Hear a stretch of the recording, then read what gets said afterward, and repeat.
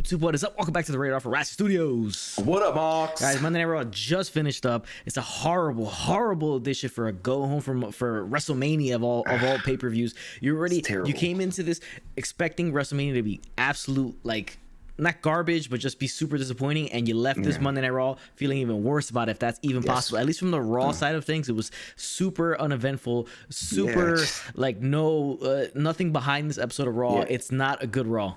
That's the key word, just uneventful. Nothing. There's no excitement towards this Mania on the Raw side, really at all, and throughout the entire card, really, just not great. To be honest with you, the hottest thing coming out of this whole entire Monday Night Raw is the Bad Bunny stuff. They decided to fix the match. What we thought it was going to be a singles now will not be a singles. That's their only takeaway of the show. So we'll get to that when it happens. But overall, Monday Night Raw was pretty bad. Not excited whatsoever for WrestleMania, especially from the Raw side of things. So let's get into it with the one takeaway that we have. But before we do it, I'm going to drop a like and a comment on this video. Comment down below how much you hate Raw right now, how bad you think Raw is, how bad the bills from Raw's side have been towards WrestleMania. Anything else in the comment section. If you want to trash Raw or just talk whatever you want, let us know in the comment section. We appreciate you guys, conversating with us, letting know what you guys think of everything and all that stuff like that. Subscribe, not subscribe, notification because new videos drop. Social media, with the story. Let's get right into this crappy edition of Monday Night Raw, which started off with Drew McIntyre out in the ring talking about all the stuff that's happened over the past year. He's in the same spot he was last year. It seems, rumor is that this is going to open the show on night one because they want the women to main event night one with Sasha and Bianca, so they might start the show off with this. Makes sense as to why they would do that, but this is a match we might get at the beginning of the show. They have the back and forth, Lashley, MVP, and McIntyre. I thought it was all right. Like, the promos between the two, they were pretty, like, intense between the two. And then you have Baron Corbin come out, and he's obviously going to slow things down. And, this is where it gets so bad. Yeah, he comes out. They're going to have a match tonight because, remember, Corbin helped out Lashley last week. They're going to have a match tonight, Corbin-McIntyre. Pretty much the start of the show. Wasn't really that much going on. You already know what you're going to get out of this match, so there's not much else you can do to build it. The Hurt Business breaking up is the only thing people care about right now, so I think that takes away from the match. The fact that people wish the Hurt Business was still a thing, it takes away from this match. Yeah, like, all they did was bring Baron Corbin in kind of to distract the fact that you just ruined the Hurt Business, and that's really what we're more. And you're taking away from the main event, which should be the title, and it's two of the best guys in the company, and they don't feel as important because you're more worried about the Hurt Business, and then Baron Corbin being thrown in there just weakens everything. So it just not great booking going in. The promos were solid, like you said, but there really isn't an excitement or urgency that you just. Doesn't feel like a big time WrestleMania championship match. I don't know. I don't know why you have two guys that it should feel that way, but it just doesn't feel like a big fight. It just really doesn't. Yeah, it feels pretty lackluster. We'll see how it goes in. Maybe get hype for the match. It'll be a good way to start off the show, but we'll see what happens at WrestleMania night one. Next thing on the show, AJ Styles versus Xavier Woods again from last week. Woods gets the sneak win because you have almost kind of getting distracted by and AJ getting distracted by Kofi. That match is gonna happen. Obviously, we know. So this is the final build up towards it. I mean, I'm more interested to see Omos in the ring and see how that works out, and just see AJ become a Grand Slam champion. What do I care about really here? Yeah, I mean, this didn't really add to the match. We're not really that excited for the match. Again, you just want to see AJ Styles be Grand Slam champ, and it's going to be Kofi and Xavier just bouncing off of Omos the entire time. So it should be interesting in that aspect. But, yeah, it's all about AJ, really. Yeah, so, I'm kind of tired, too, of the New Day and Riddle thing in the backstage before every match. I think they should be done with that. Every match. Yeah. Next thing on the show. It's like the worst, going storyline in WWE right now. It's Braun Strowman, Shane McMahon. Braun Strowman comes out. There's a steel cage already in the ring. He comes and cuts a promo about, I'm fighting for all the people that have been picked on and bullied on. It's tough to feel like sympathy for a guy that huge, talking about he was bullied, right? So, I mean, nobody's bullying you now. So, I mean, you could beat up every other bully that ever did. So, it's whatever. It was a passionate promo, but they didn't really make a ton of sense. It was kind of like, who cares? So, he has a match against Elias and Jackson Ryker. They feed both these guys again to Strowman for no reason whatsoever. We all know Strowman's a monster. There's no reason to continue to build him as a monster. We already know he is one. Him and Shane, WrestleMania. Nobody cares. The storyline is terrible. It's like, I'm tired of being called stupid. This cage match should have been for Apollo and Big E, which you're gonna have like a Nigerian drum match for some odd reason. So it should have been cage match for them, but this is a bad segment. Yeah, really, I don't know. This whole feud has been terrible. The stupid thing we've talked about it a million times. It's just really bad. It's childish. It's not anything intense that you want to get behind. I get the whole bullying thing, but this isn't a kids movie. It's WrestleMania. Let's make something serious that we can get behind and really be enthralled by the action. And this is just going to be a squash match. there's no, how can we feel sympathy for a guy that's like 7 feet tall and is jack shredded and a complete monster? Like, who's feeling sympathy for that guy? Yeah, it's almost impossible. So you can't really go that route, but they're going that route with it. So because like he cannot be a sympathetic babyface in any way, shape, or form unless he's facing somebody that's the same size or bigger than him. So it makes no sense. Even then, it just doesn't make it. Get these hands. Like, that's what he's about. He's big beard. Come on, he's a monster, man. He's a monster amongst men. Jesus Christ. Let's get to the next thing to show, which was another setup for Mania, more build up. Asuka and Rhea Ripley teaming up after pretty much making Asuka look super weak the week before that contract signing, while she got hit in the face and she just stood on the ground, laid on the ground for like the entire time. Yeah, so they're taking on Shayna Baszler and Nia Jax, the tag team champions, not for the tag team titles, but whatever. They're having this match. In the end, Ripley just beats up Asuka and causes them to lose the match. So I mean, it is what it is. This pretty much match is all about taking the belt off of Asuka and ending her lackluster title run, giving it to Rhea Ripley as the next megastar. That's pretty much all this is. Then you get news afterwards that they're going to be a tag team turmoil match night one with a bunch of women. You got the Riot Squad, Mandy, Dana. You have Natalia and Tamina, and then you have Lana and Naomi. Whoever wins that faces Jackson Baszler night 2. Matches we don't care about, matches that aren't going to be that great, probably not have a lot of time either, giving them a lot of time, so they may be quick and rushed, but this is all there is here. So this is all about Rhea Ripley taking the title from Asuka and having Rhea Ripley hopefully get on a run and make the title important again. Well, yeah, I like the fact that she, there's no reason why they should be working together or even be friendly in the match. It really, it means nothing to them. The whole thing was to get Rhea attacking Asuka. I liked it. I thought it was good. Not that I'm super excited for the match. I'm more excited just for Rhea Ripley to see her get crowned and become champ and really take her next, take the rocket ship and go become a star. Yeah, definitely what we think is going to happen. She'll probably win that match. I think it's pretty certain that she win. I think it makes not much sense to keep the belt on Asuka anymore. Next thing in the show, we had Cedric Alexander having a match against Bobby Lashley. Last week it was Shelton Benjamin. This week is Cedric Alexander. And both times they're not completely squashed, right?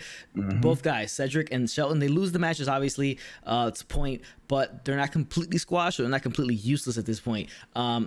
I still think they can go with the big ass swerve at WrestleMania and have the Hurt Business still be a thing, but who knows? I heard Hurt Business was actually upset. Bobby Lashley and MVP were upset at McMahon for making the call and breaking up the Hurt Business. They weren't fans of breaking them up, so they have issues there. But I'm not sure who was. Yeah, I don't think who would be a fan of it. But Alexander loses, but he looks good in the loss. So did Shelton Benjamin the week before. So it's fine for what it is. That they're going to continue to use Shelton and Cedric in a tag team capacity in the future. So that's pretty much all this was here.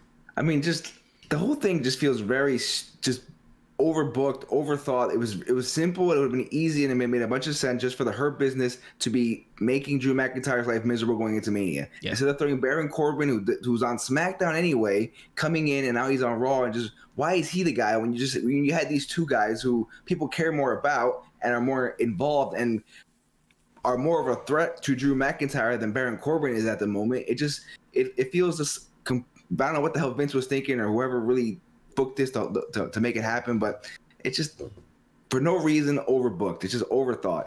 It was all right there written for a year, and you just kind of ruined it. Yeah, but let's get to the most important thing that happened on this crappy ass edition of Monday Night Raw, and it was Damian Priest and Bad Bunny showing up in Bad Bunny's like $3.6 million, according to them, Bugatti. He comes out, they show up there, leave it there like nothing. Garage door open, everything. They come in, they're gonna talk, but then you have Miz Morrison show up with paint cans. They vandalized the whole thing, the whole car. Oh, the nice little signature.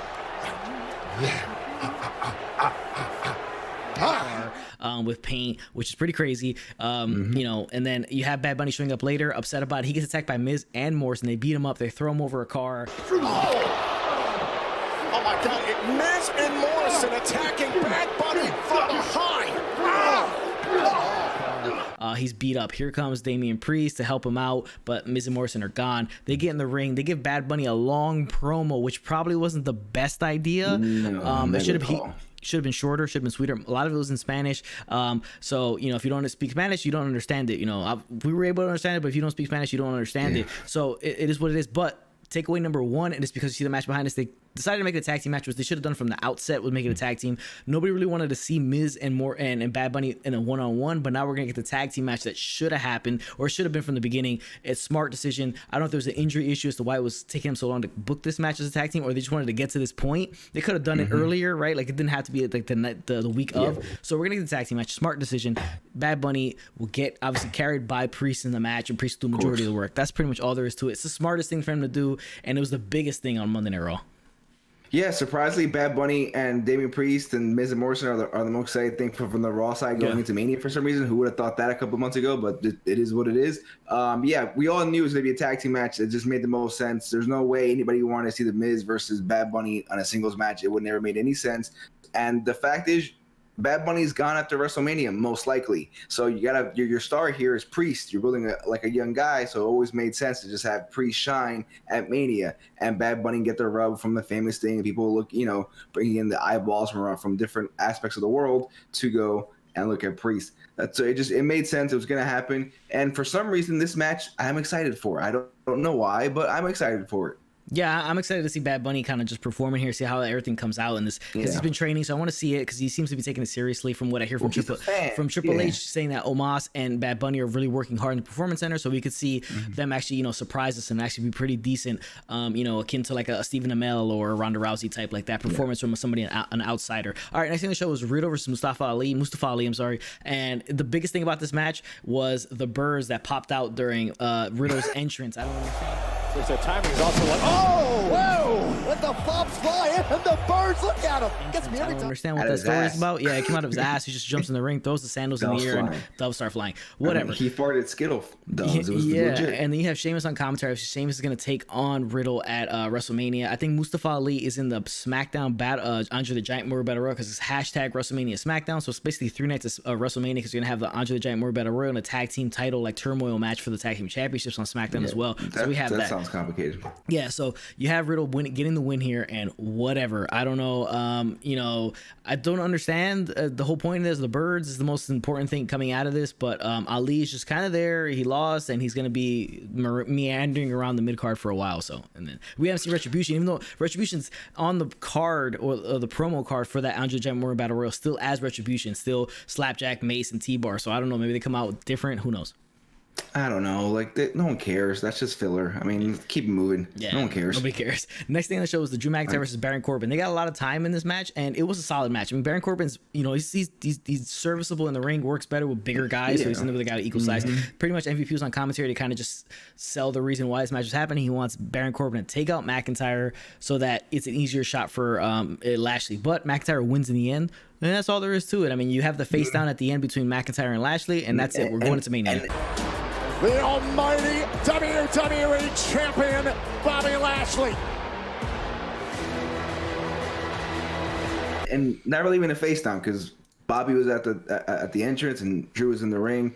Yeah, this is one of the most. Listen, I'm excited because it's the two guys in the ring, right? But the whole storyline going in, it's not there for me. I'm not excited about It doesn't feel big. It doesn't feel special. It doesn't feel like WrestleMania. This is the WWE Championship, not the Universal title, the WWE Championship. It should be in a bigger place. It should feel more important.